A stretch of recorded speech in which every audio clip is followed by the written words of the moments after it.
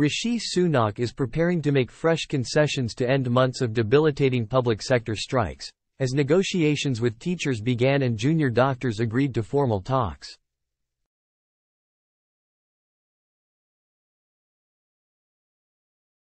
With Number 10 now keen to see all the disputes resolved in the coming weeks, talks between teaching unions and the Department for Education started on Friday and are expected to continue through the weekend.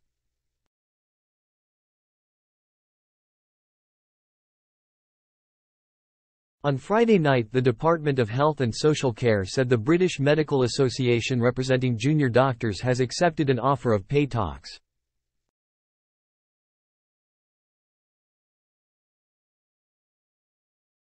But strikes by the University and College Union planned for next week will go ahead after the union's Higher Education Committee voted to continue with industrial action and declined to put proposals from employers to a vote by members.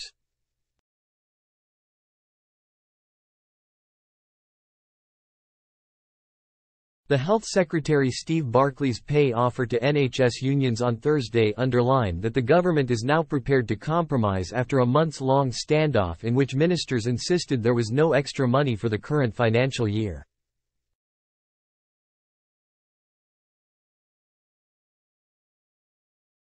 NHS staff including nurses, porters and ambulance crews were offered a one-off bonus of up to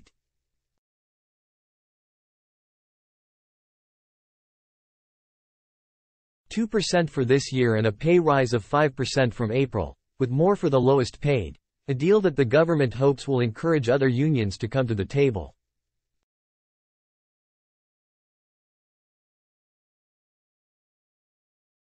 Most NHS unions involved in the dispute are recommending the offer to their members, who will have to approve it in a vote.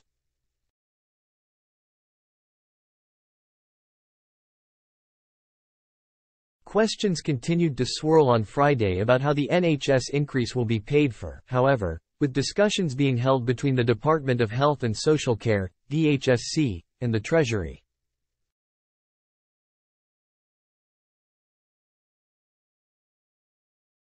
It is believed the British Medical Association has also agreed to formal negotiations on similar terms following 3 days of strikes by junior doctors this week.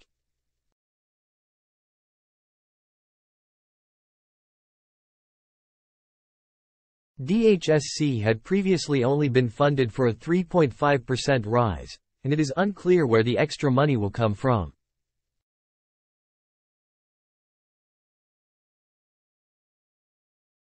A DHSC source conceded that efficiency savings were likely to be part of the answer.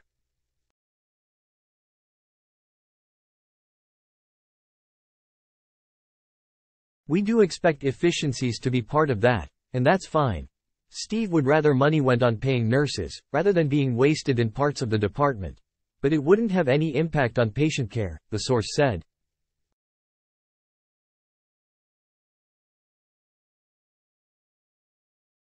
The Shadow Health Secretary, Wes Streeting, rejected that, saying, "I don't think it's plausible for the Health Secretary on one hand to say there won't be cuts to frontline services but on the other failed to explain where the money is actually coming from."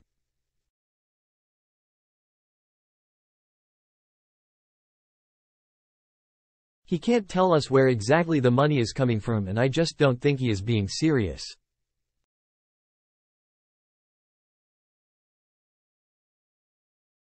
NHS leaders fear they could face a major funding hit to cover the rise, as has happened in previous years, and are pressing the government for greater clarity.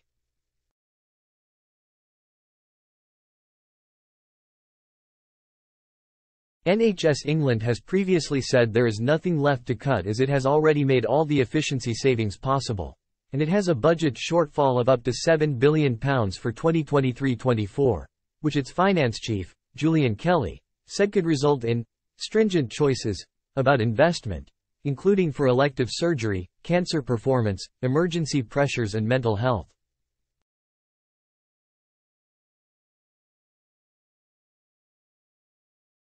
Sally Gainsbury, an expert on NHS finances at the Nuffield Trust, said there was no room in the NHS budget to fund the pay rises, nor was there extra in the DHSC budget as it had already asked the Treasury for an additional £6.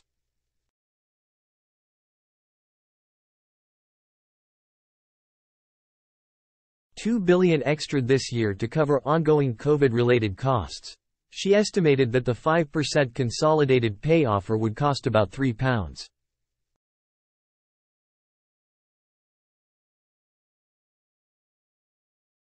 £5 billion, roughly £2 billion higher than the plans assume.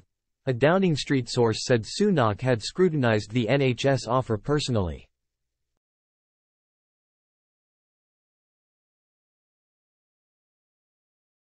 He's all over the numbers. He would not have signed off on something that was not affordable, they said.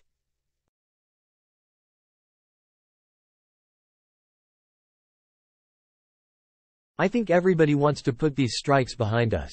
Teaching unions and the Department for Education, DFE, issued a joint statement on Friday saying their talks would focus on teacher pay, conditions and workload reduction.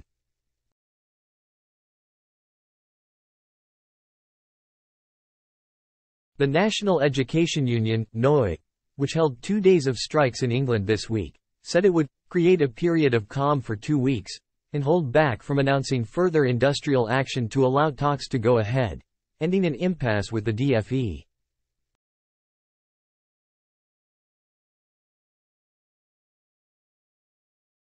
The parties, including the National Association of Head Teachers, the Association of School and College Leaders and the NASUWT, have agreed a vow of silence on the progress of negotiations through the media.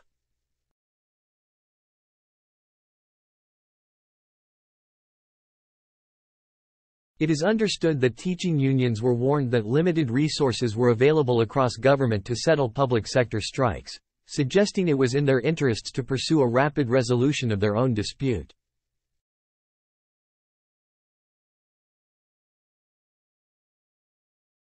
A key sticking point for the teaching unions is whether any pay deal would have to be funded through existing schools' budgets, echoing the concerns of health unions about the funding of the NHS deal.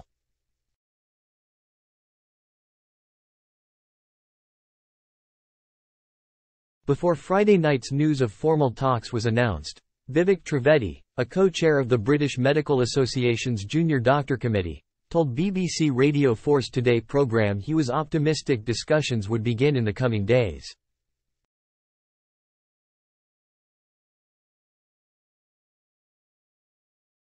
It's disappointing that it's taken strike action to have meaningful discussion, but it's promising that they're able to move forward, and I only hope we're able to do that in our own dispute, he said.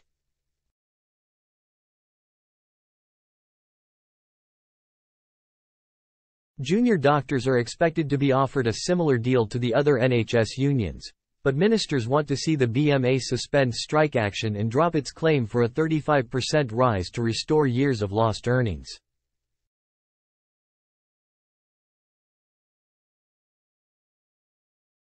This week's junior doctors' strike took an even greater toll than earlier industrial action from nurses and ambulance workers, with more than 175,000 appointments and procedures rescheduled to protect emergency, critical and urgent care.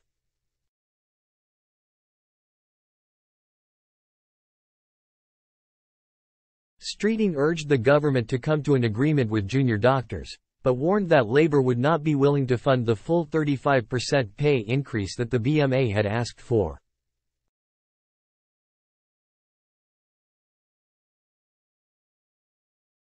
I wish I could promise that a Labour government would deliver full pay restoration overnight, but the truth is we can't, he said.